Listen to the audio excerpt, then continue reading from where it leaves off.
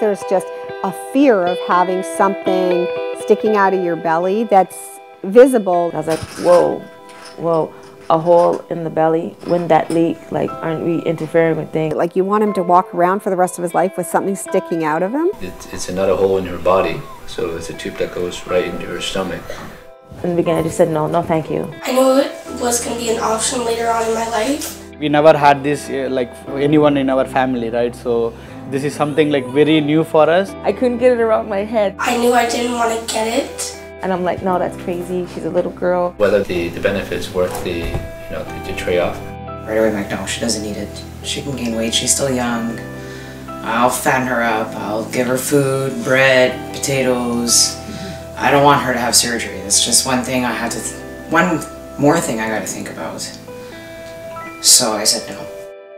Although a gastrostomy, G-tube, or gastrojejunostomy, GJ-tube, is considered a safe and effective medical device, the decision to proceed with its placement for your child may be a difficult one for you. As a parent, you're supposed to provide for your child and, you look after them, you feed them, they eat, they grow. And I guess there was sort of that question, is it something I did? Did I do something wrong? Is that why he's not eating? He's going to have this thing sticking in his tummy. So I think it's fear. I think that stigma comes from fear. When you're told your child's failure to thrive, or they're not eating and they're not gaining weight and they're losing weight and they're getting sicker, it's really hard to sort of imagine that this could be the lifesaver that it is, because you're trying to come to terms with what's going on with your child. 5 families have shared their experiences with the hope that their stories help you with your decision. She is a very active little girl. When she born, she's very, very tiny. So Emily was about 5 weeks early. Prior to the birth, we knew that she would have some heart issues. He was a preemie. He's got 4 things wrong with his heart. When they found out that she has got the chronic lung disease, they also figured out that she has got the reflux also, the GERD.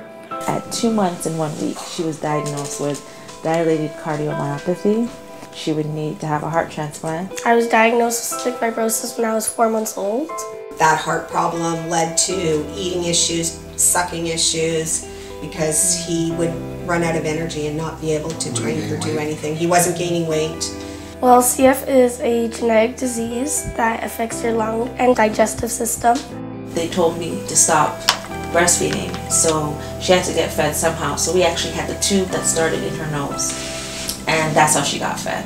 There are many reasons why a child might benefit from a G or GJ tube placement. To make a fully informed decision, make sure you know the reason why your child's healthcare team has recommended one. Well, Savannah was getting older. She wasn't gaining weight like she should have. Her lung function was dropping. And she just didn't have as much energy as a normal child should have. The doctors wanted to get a little bigger so they can kind of operate on both her airway issue as well as the cardiac issue. And she wasn't growing at all, so she was not putting on any weight. In fact, she probably lost some weight during that time. Kids with CF, especially because they have to take enzymes to digest the food, it's harder for them to gain weight. So if they're not gaining weight on their own, that's when they suggest the G-tube. It is often difficult for parents to make a decision about a G or GJ tube. Resources are available to help you feel confident about your decision. We just tried the oral feeding for a couple of months, but it was not working very well, because she started gagging, she started throwing up, and it leads to the aspiration also, right? So already her lungs are so weak, so if she aspirates as well, then it may lead to pneumonia or any infection in the lungs, right? So that's why the team in the NACU, the doctors and the whole team, they proposed that she can have a G-tube or GJ, which could help her in terms of feeding. She's more active. She's pulling her NG tube out almost once a week. So she would have to eat all day, every day, in order for her to gain the weight that the Almost doctor wanted her. So I had to do something. What I was doing was not working. I thought it was, but it wasn't working. I mean, we talked about it when they said we think Andrew needs a G-tube. And then I researched it about granulation tissue and all the problems that it can get clogged. And I was like, oh my God, this, I don't know if I'm up for this, right? I was just scared that she was gonna have this tube sticking out of her stomach and something I gotta clean. How about if I pull it out? How about if it gets infected? All these things are going through my mind, and I'm like, I don't want my daughter to go through that. The G and GJ has its own the advantage and the disadvantage, right? I'm just getting over the fact that I was going to have a full perfect pregnancy and I delivered early, and now this kid's got massive heart problems and now he's not eating, and now you want to put a hole in his tummy and stick this thing in so that you can, I guess it's just all the stigma, and when he goes swimming he's going to have this thing sticking out of him, and I didn't want people making fun of him or looking at him strange. Well, she needed to have something more long-term to kind of sustain her. It was very overwhelming. We didn't make a decision that day. In my mind, I kept on visualizing it to be a huge hole. We had a meeting with the doctors there, like a couple of times discussion. When we actually saw it, the hole was so small.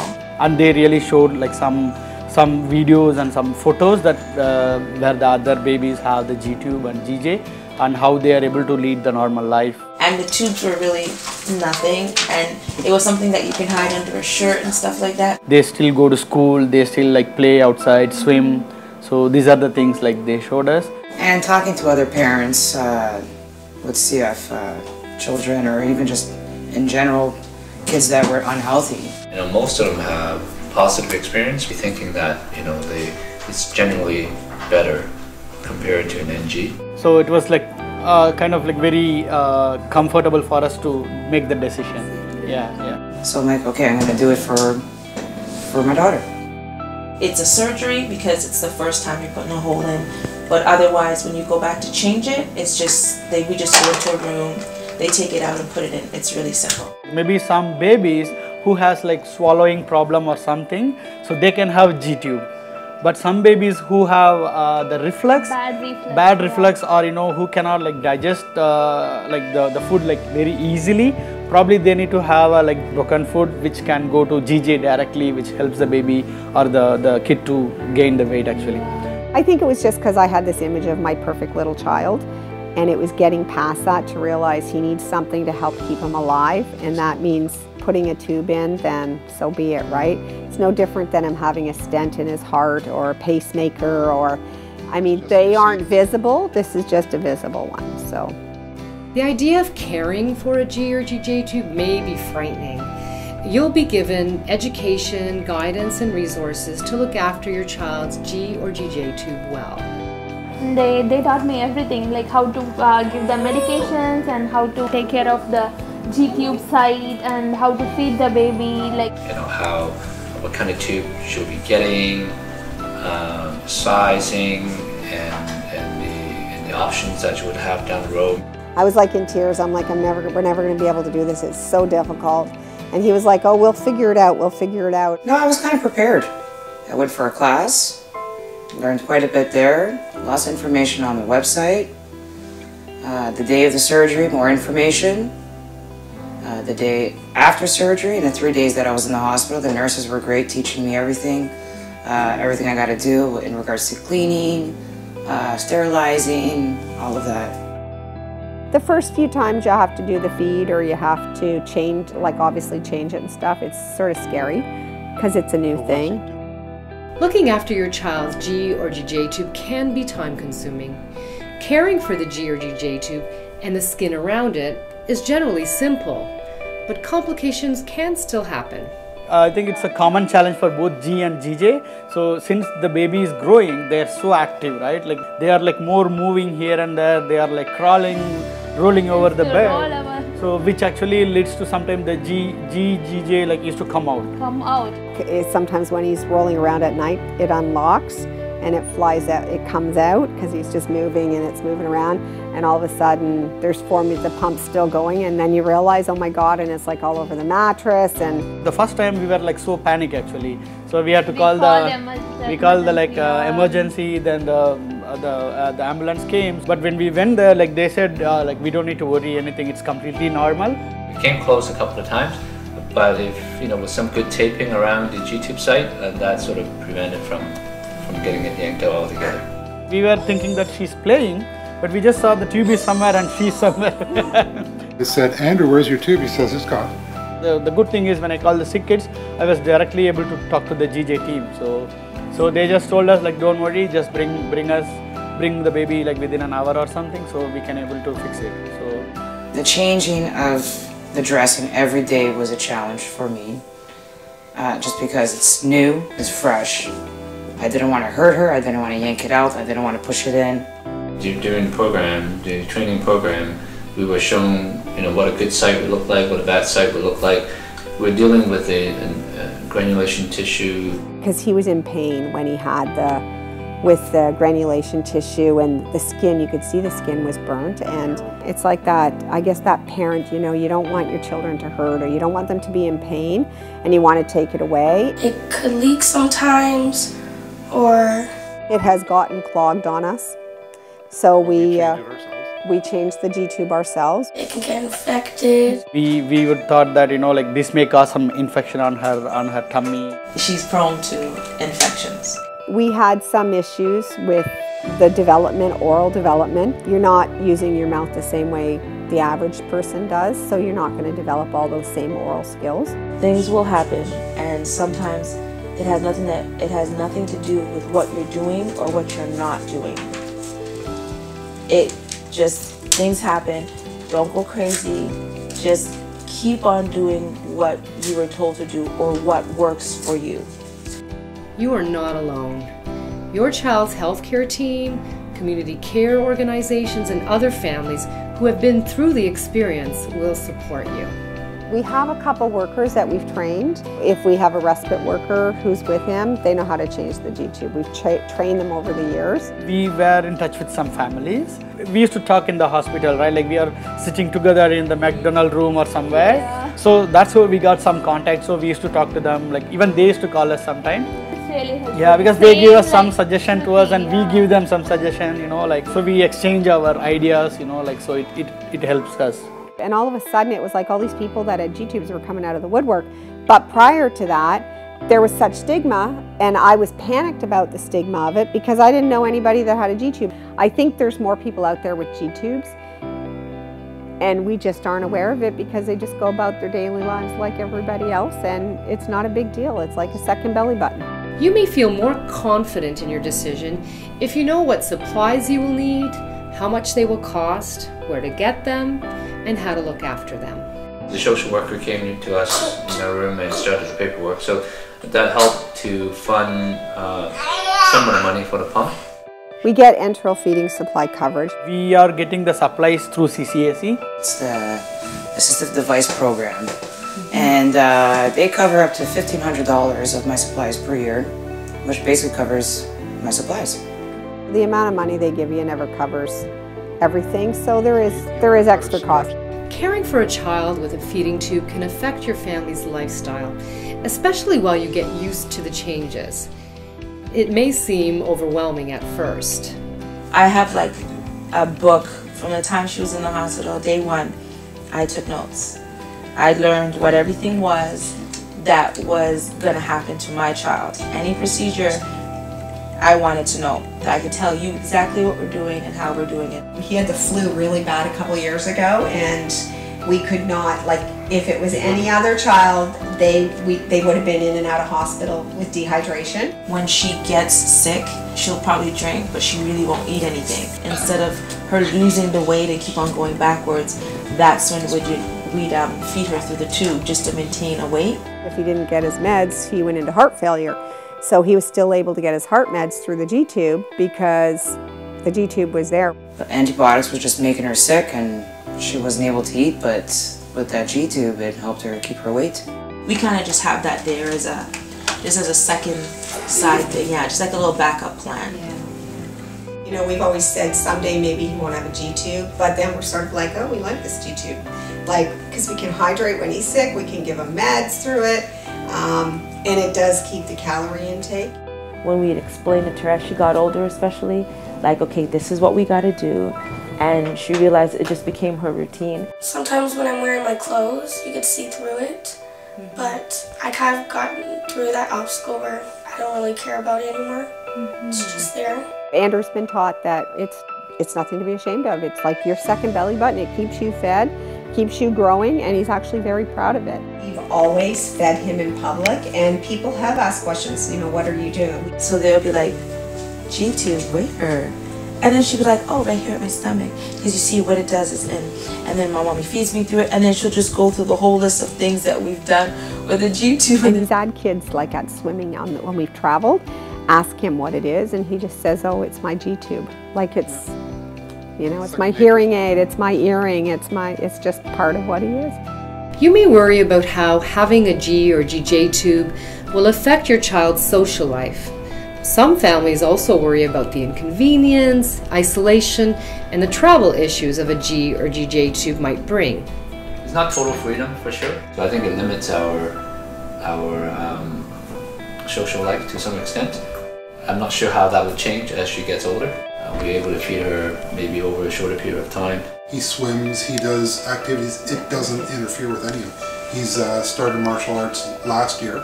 And it doesn't have any play. I mean, considering he has major heart issues, he's very active for a child that's a cardiac child, and that's because he gets the nutrients he needs. We took her everywhere. We did anything that we were allowed to do, that's what we did with her. Traveling with Nevaeh is just like packing her suitcase. It's not a hassle because we already know what we have to do. We know how many times a day we're doing it. So it's just like putting a suitcase, it's just like putting a swimsuit and deciding what to wear. We go to the cottage and we travel on the road to visit friends and family, and it was sort of like, oh, we'll have to lug all the formula.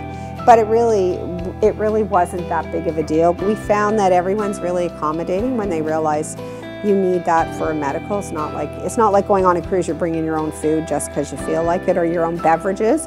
It's a medical necessity. The only thing is just more stuff to carry, that's about it.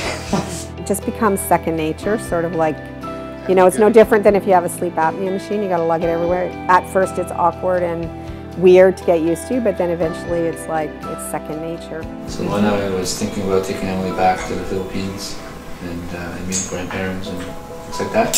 So we're not quite ready yet. So her mother's actually coming to visit us. Even I don't think this is the right time to, like, you know, fly or something to back home. So probably we need to wait more time and see like how Shruti is developing. Yeah. Depending on where I'm going, obviously how civilized, you know, the destination may be. So like I would stay away from anywhere too exotic at this point. A decision to get a feeding tube for your child is personal, but it is often helpful to hear how others managed through it and if they felt they made the right decision. It's been about like 2.5 years now that she's had a G-tube, so it's become a part of her every day. Yeah. You know, now having G-tube in her for the last 4.5 months, so we think it's a good thing. It's a great thing actually. Initially, even with GJ, she was not very comfortable. But slowly, like within like maybe a couple of weeks or 3 weeks, like she got used to the GJ, and like everything is like slowly improved. So I think we love it more now than we ever thought we would. Like, I think it surprises us sometimes. I should have done it before. When the doctor told me when she was 7 years old, I should have done it. We can go out now. When you're in the mall and they see there's something in there, people always look at her and look at me and then look at her again. But now they never know that she have in her tummy. He's getting all his vitamins and minerals and nutrients that he needs to make him grow and make him thrive and have his bones and his teeth and his hair, and everything that's supposed to develop normally is developing because every bit of nutrients is in that formula. She's got more energy, her lung function has increased, she's gained weight, I don't see bones. She's going to grow into a beautiful woman, and yep. And looking back, it's probably the best decision we made. Yeah. Because it's an inconvenience to a surgery, but it's a savior. The saving grace of it far outweighs the That inconvenience parent guilt that I had about my son not eating is no longer there because he is thriving, he's growing, he's gained weight, he's almost as tall as me. Made me feel like I'm not that little tiny person anymore. I feel much fuller and bigger as a person. So she's able to move around more freely. It helped me have more energy to do more sports and to do more things outside of school. I think the biggest thing is when they're sick, they can hydrate and they can still get their meds. That is the number one. Why it's the best thing we ever did, because I never have to worry. So having the extra help with the YouTube, it worked to our advantage.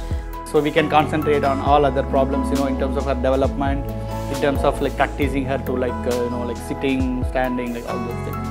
Yeah.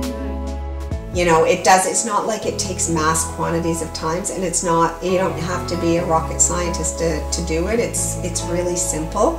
You just have to get past that fear at the very beginning, because there is fear when it's a decision that you have to make and there's so many things that you worry about.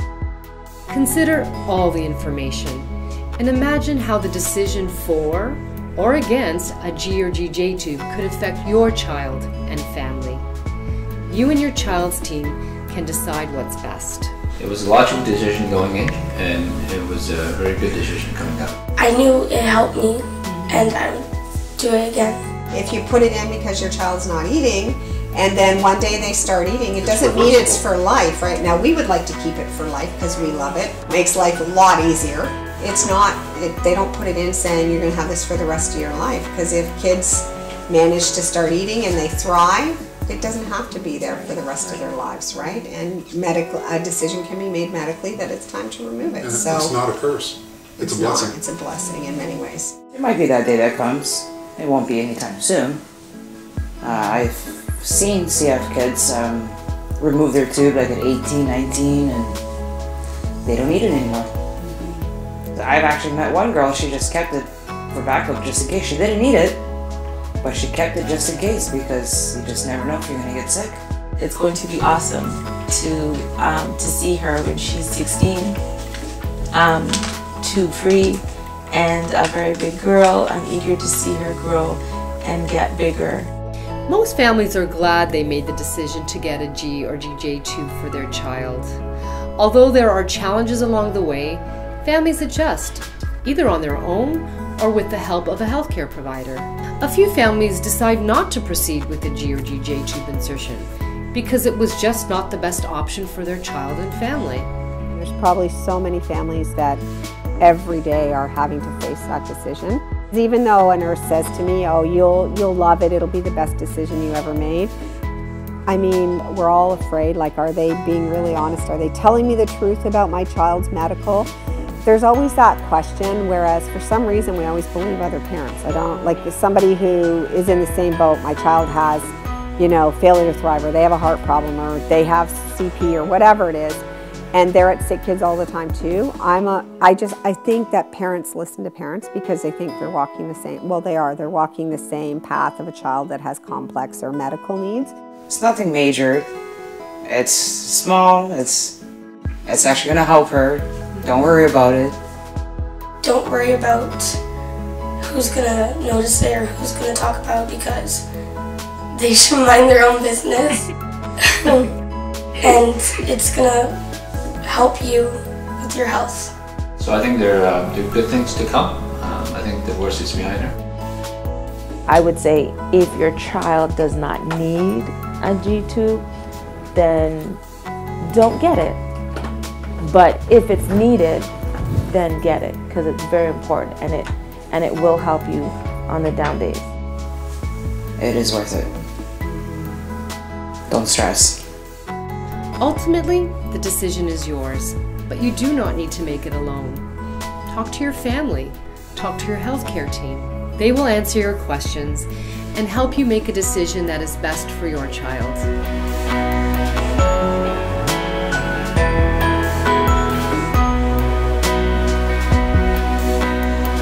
Well, I think having a video too that you can, I think this is a great idea, only because rather than talking to somebody, you can see somebody telling you, it was the best decision we ever made.